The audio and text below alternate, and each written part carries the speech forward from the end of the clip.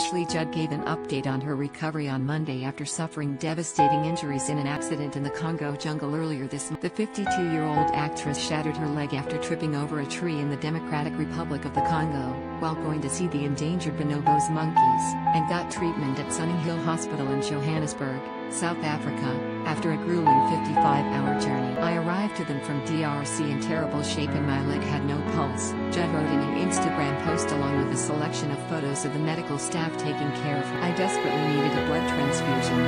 Their sisters, nurses, are exemplary, technically top-notch, and they cared for the trauma in my body as well as my soul with equal proficiency. The actress went on to say the staff had to make split-second decisions upon my arrival to work out how to treat her injury. Her surgeon, Dr. Eugene Greff, was super at stabilizing my leg with the external fixator until the massive soft tissue damage and swelling went down so that I could have the big operation. What he did was significant and I'm forever in his debt, she added, while also noting that she's been treated at a time when South African hospitals are dealing with the COVID-B 1.351 strain, which is a faster spreading variant of COVID-19. Ashley is now back in the U.S., accompanied by her father Michael Simonella, who flew out to South Africa to be with the actress. Revealed she and her dad made the 22-hour journey, consisting of 4 different flights, back to the US thanks to unbelievably efficient disaster travel insurance on an air. And Ashley says she is now up and around and thanked all of the staff that have helped her through her traumatic experience. The actress revealed on February 12 that she had been rushed to the ICU in the hospital in South Africa after she suffered a fall which left her with a shattered leg in 4 places as well as nerve damage whilst in the Congo. Ashley shared images of her lengthy 55-hour ordeal, which saw her travel across the continent in stages before reaching her final destination. In a lengthy caption on Instagram,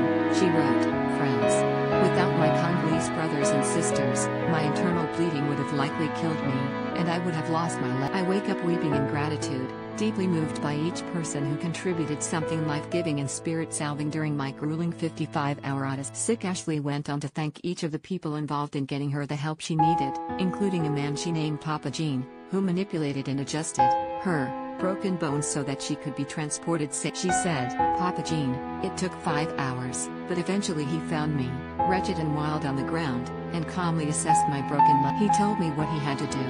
I bit a stick. I held on to mine. And Papa Gene, with certainty, began to manipulate and adjust my broken bones back into something like a position I could be transported in, while how he did that so methodically while I was like an animal is beyond me. And he had to do this twice." When she first detailed her 55-hour ordeal, Ashley described it as incredibly harrowing, and said it began with 5 hours of lying on the forest floor with one of her colleagues until she was able to be evacuated. She added, "He had his leg under my badly misshapen leg, and I was fighting my stick, howling like a wild animal."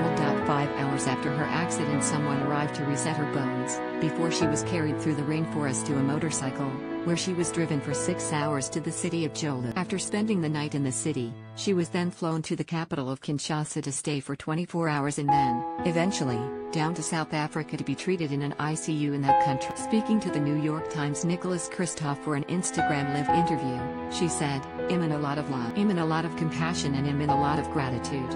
I thank everyone for their thoughts and their prayers."